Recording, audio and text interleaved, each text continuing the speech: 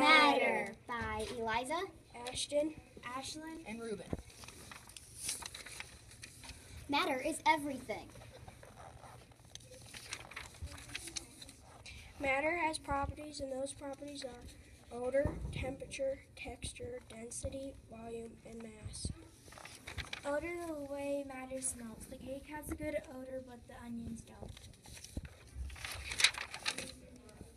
Texture, the way something feels. The rattlesnake skin has texture, and so does the background. Density, how thick something is. The water falls to the bottom because it is more dense or thick than the oil. Temperature, how hot or cold something is. Temperature drops in colder climates and rises in hotter climates.